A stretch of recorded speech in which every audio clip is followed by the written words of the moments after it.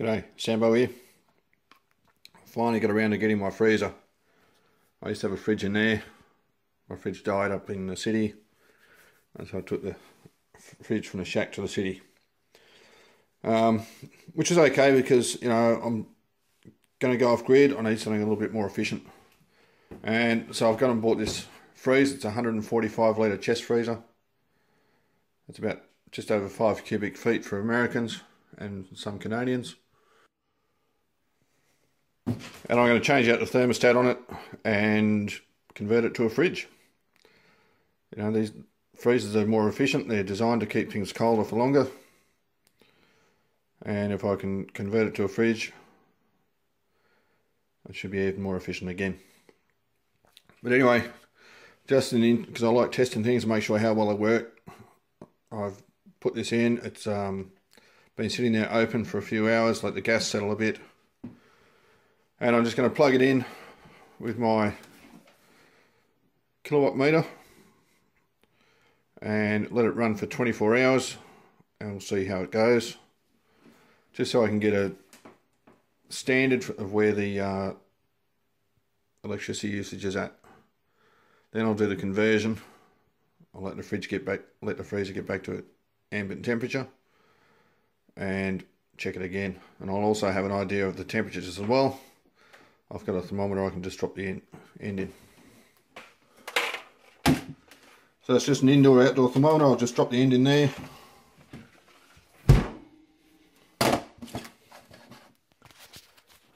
Close the lid.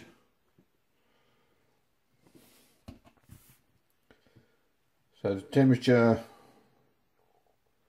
inside, the outside temperature, that's the probe I just dropped into the fridge. Geez, look at that. That's pretty clever.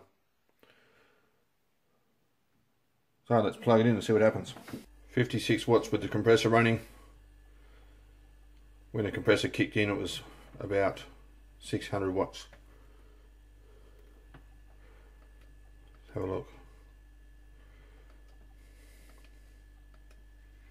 There you go, 592 watts was the high when the compressor kicked in. 51 watts with the compressor running. Now I know with my old fridge, it was about a 13 cubic foot fridge, 365 litres. With the compressor running, it was sitting on about 122 watts. So straight away I know that this is going to be more efficient. So anyway, I'll come back in 24 hours and see how we're getting on. Alright, it's pretty close to 24 hours I've had this running now.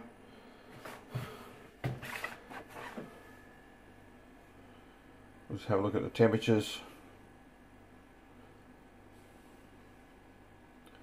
So currently sitting at minus 13 Celsius, 8 degrees Fahrenheit. Coldest has been minus 20 Celsius, minus 5.6 Fahrenheit. Now let's have a look at the kilowatt meter. So its current use 0.468 kilowatt hours for the 24-hour period. That's my voltage. Low usage 2.7 watts. High usage 964.5 watts. Compressor's running at the moment 59 watts. So I'm happy with that. Now I'm going to turn it off. I'll let it heat up to the ambient temperature again. I'll get the conversion done and then we'll do another test. Righto, this is a VB7 thermostat. It's a swap-in replacement for most refrigerator freezer thermostats. It's designed for like drinks refrigerators. There's the probe there, that'll get shoved up inside the freezer and we'll set this up. Alright, now I've put this back to original condition just to show you what I did and how easy it is to change out these thermostats. The safety cell is out there. First things first, make sure you've got the bloody thing unplugged. Behind this panel there's 240 volts. Now if you put your finger in the wrong spot, it's going to go zap and let the magic smoke out, and probably let the magic smoke out of you as well. And if you're not comfortable working with electricity, get someone that bloody knows what they do.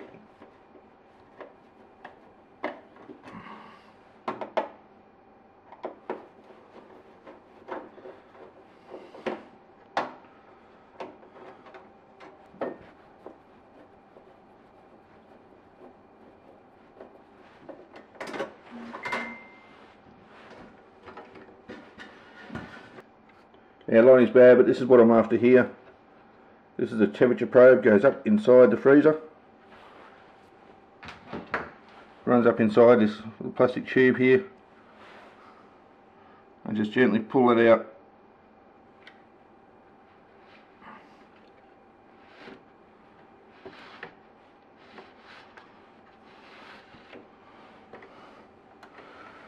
So that's it there. Now we'll move around to the other side. Alright, now remember, I've already done this once. I've actually got the thermostat disconnected. So I'll just get a knife, pry this knob out.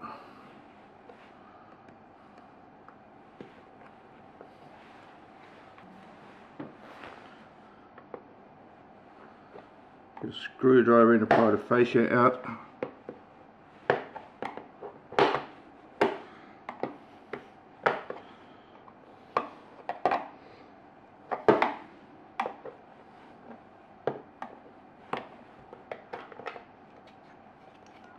And there's your thermostat.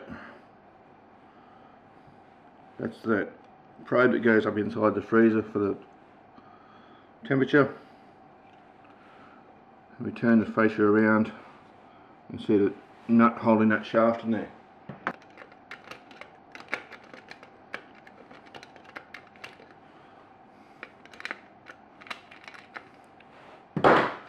Remove the nut. Unplug the thermostat, pull that out. Now it's just a matter of connecting it up.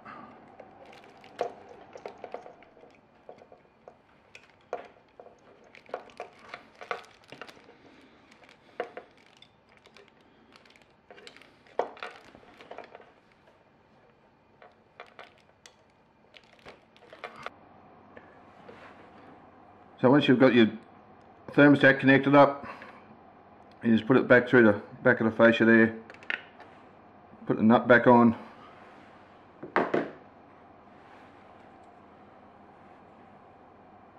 get your knob lined up, press that in, and then just press the fascia back in. Let's go back around and do this temperature probe.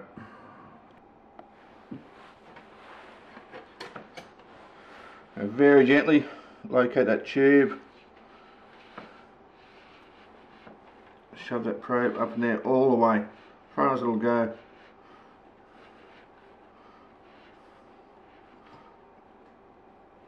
That's it. Tuck the rest of it in there out of the way.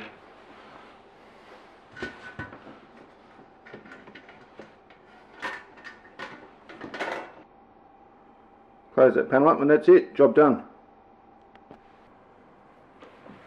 Right, and then once you've got it done, plug it in. Look at that, original fascia, original light.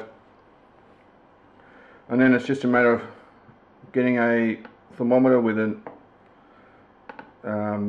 probe on it that you can put inside the freezer, and just adjust that thermostat until it gets to the stage where this can actually work as a fridge. Right, the compressor's just come on. Temperature got up to 4.5 degrees Celsius, 40 degrees Fahrenheit. So I'm happy with that. I don't want it really going any warmer than that.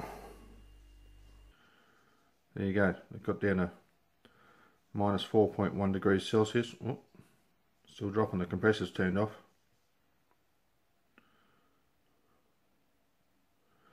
but minus 4.1 is where the compressor stopped. Been going for close to 8 hours now, and it's used 0.057 kilowatt hours. That's 57 watt hours. 8 hours of runtime. I'm pretty happy with that. I'll keep the test going, but I think we can count on this using less than 200 watt hours for the 24-hour period. Probably going to be up around 180 watt hours, I would say.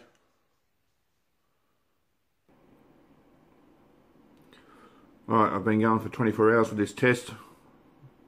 The chest freezer converted to a fridge, and there's the usage for 24 hours. 0.191 kilowatt hours, that's 191 watt hours. There's my voltage. Low usage 10.5 watts. High usage 1012 watts. Now this is just a cheap freezer. I didn't bother looking for the most efficient model. Straight away I avoided the warranty. I'm not worried about that. I just got a cheap freezer that I can turn into a fridge. And by swapping out this thermostat, I've reduced the power usage from 468 watt hours as a freezer for a 24-hour period to 191 watt hours as a fridge for a 24-hour period. Now overall, you know, if you're running this off the grid, that's a few cents a day. But running this off of solar, it can make the difference, because that's less solar panels I need, less batteries I need, all that sort of jazz. So anyway, thanks for watching. I hope this has been a help, and I'll see you in the next video.